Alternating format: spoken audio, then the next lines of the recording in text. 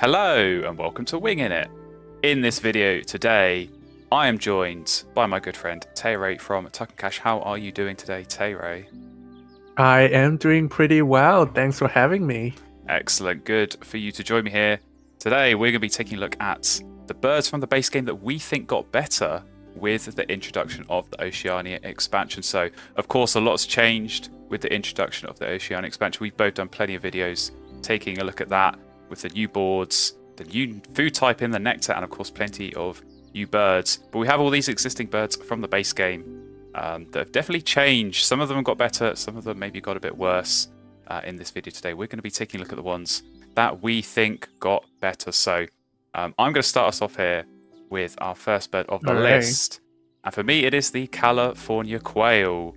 So this is one of those birds that I think from the base game definitely got a bit of hate for several reasons.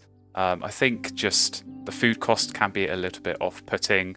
And getting eggs, as we well know, on the base boards, pretty straightforward to do. So these kind of powers that gain you additional eggs, maybe not so good there. But of course, with the new boards on Oceania, getting those eggs is a lot harder. And I think a power like this, that is going to get you eggs specifically in the forest as well, is a particularly strong one here.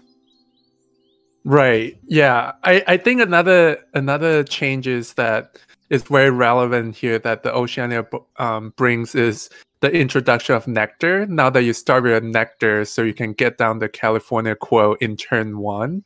But before that, you have to pick up food. So I think that contributes to the power boost here as well. Yeah, definitely a big change. Like you say, if you have to take that extra turn just to get the food to get it down, it can be quite slow. That's definitely been my experience with California quail on the base boards is just not being able to get it down quickly enough. But like you say, I think there's plenty of birds like this with duplicated food cost, or just in general, those slightly more expensive birds with that nectar at the start. Much easier to get down. So yeah, definitely a better bird now, I think, now that we have got the new Oceania boards compared to the base boards. So that's my first pick. What is gonna be your first pick here, Tay? Wow, that was a really good one. I think I'm gonna jump on the egg train here. Like you say, with Oceania board, egg is more difficult to come by. So I think one way to counter that is make sure that your egg laying action is really efficient, so you're getting multiple eggs in one turn. So in that sense, I'm gonna say birds like the meadowlark, right? Definitely get a lot more attention with the Oceania board, because now you can potentially get up to 4 eggs in one turn. That's gonna serve you for a while. Yeah, absolutely. I mean, just looking, of course, at the Oceania boards, you get only 1 egg potentially on that turn when you're laying eggs if you haven't got any birds down. So getting the extra ones here, definitely strong. And yeah, I feel like these are birds that I didn't really like on the base boards. Egg space was a problem. I think generally the strategy, as we all well know from the base boards, is very centered around egg laying. And yeah, laying lots of eggs, you're going to run out of space eventually. But that tends to be less of a problem on Oceania. And like you say, getting even more eggs on that one turn when you do lay eggs, so that you can then spend more of your turns, getting food, drawing cards, and playing some of those big point birds. That's definitely key. So yeah, birds like this that get you those extra eggs when you are laying eggs, super strong indeed. So yeah, definitely a good pick. And yeah, let's keep talking eggs. Let's keep talking eggs, because I feel like that is a key element of strategy and of being able to be efficient and score points on the Oceania boards, is to get a lot of eggs in a single turn. And a great way of doing that is by playing a bird like the Say's Phoebe. So yeah, these when played powers, there's a bunch of them for all different nest types. But yeah, when you play them, you then get to lay 1 egg on each of your birds with that matching nest type. In the case of Say's Phoebe, we're of course looking at cup nest. So these are the kind of birds where actually I think if I see these in the starting hand now, I'm much more likely to keep them. I think just getting that big influx of eggs early on in the game, even playing these in round 1 or round 2, can be really helpful for tempo, get that first grassland bird down, but get a bunch of eggs without having to lay eggs. And then, you can spend, again, more of those turns playing birds and trying to build out your engine. So yeah, I think these can be particularly strong, like I say, early in the game where you ordinarily might not have played them like that in the base game. Yeah, I mean, that's a very good point. That's exactly my experience as well. Before Oceania, I would never think about keeping this when play power birds in starting hand. But with Oceania, just a few eggs that you can get in early game is such a huge boost to your tempo. So I definitely think they're a lot more powerful with the Oceania board now. Yeah, absolutely. I think like even just looking at whether they're better or worse, I think in some cases it's just a different use scenario. So these kind of birds, I think in the base game, on the base board specifically, these are generally more used as a late game point bomb. You wait until you've got loads of these birds down with a certain nest type, you play this and you get a bunch of eggs. But being able to use it for the tempo early on, yeah, I think that is definitely a good use case here for these kind of birds. Right. I think another factor that makes some of these birds more powerful in Oceania as well is the easier food access, because birds like Sace Phoebe and the flycatcher are quite expensive.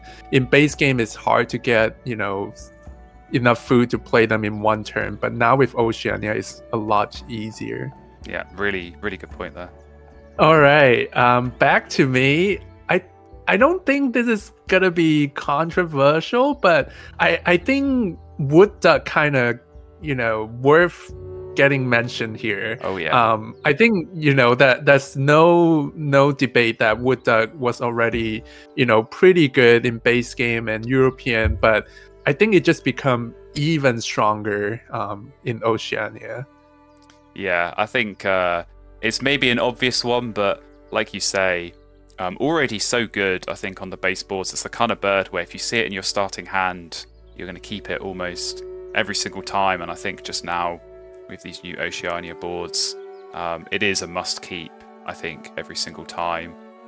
Even just, again, like we talked about the California quail and some of these other birds that are maybe a bit more expensive, being able to keep that starting nectar, get it down turn one, even just that as a bit of a tempo save is so key, and then you're already unlocking the additional food access just by having that first bird down. So yeah, this is maybe a slightly different category where some of the early ones we've already looked at here were maybe not great on the base boards, and now they're good. Wood duck is definitely one that was already at least good, if not great, and now it's absolutely amazing. It's the dream bird that you want to have. Absolutely. I think yeah, like I say, I take this in any starting hand, so I'm definitely happy to see it, and definitely not one that I'd want to see my opponent playing early on in the game. Yeah, absolutely.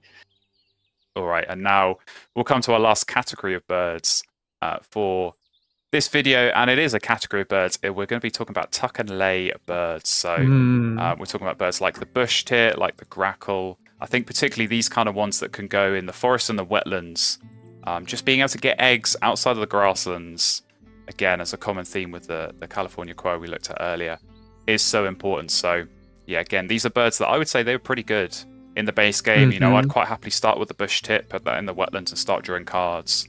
But I think now with the additional card access, definitely stronger there.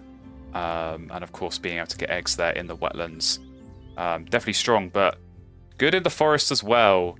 Maybe I'll turn to you, Tay, as our forest bush tit expert.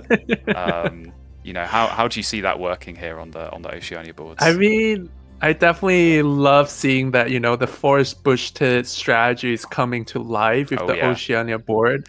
Yeah, and I mean, like you say, they're already strong. Like they were already strong in the base game, but now they just have a lot more flexibility. Like they are not just like great for the wetland or the grassland. Now they're totally viable in the forest as well.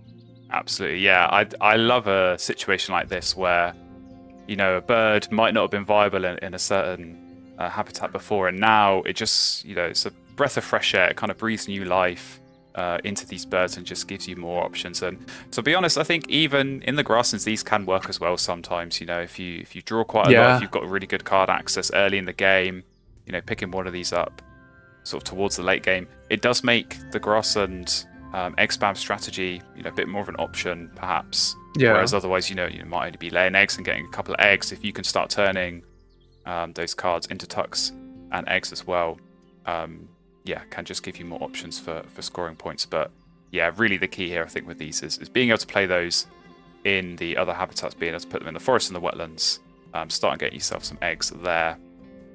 Definitely strong indeed. So there we go. Those are the birds we were going to take a look at here today that we think have got better since the introduction of the Oceania expansion. And we're also going to be taking a look in another video at the birds that maybe have not got so good and maybe have got a little bit worse with the introduction of the Oceania expansion. So do stay tuned for that, and hopefully you can join us again for that one. But until then, thank you very much for watching, and thank you very much, Tay-Ray, for joining me in this video to talk through those birds. Yeah, thank you for having me. This was fun. You didn't see it? I mean, you're gonna see it. I was struggling to find the bird so much. I do remember this from last time. Like, like when I've had to go and edit, where you've been scrolling and like you scrolled past something and then had to turn around and go back. It's quite funny.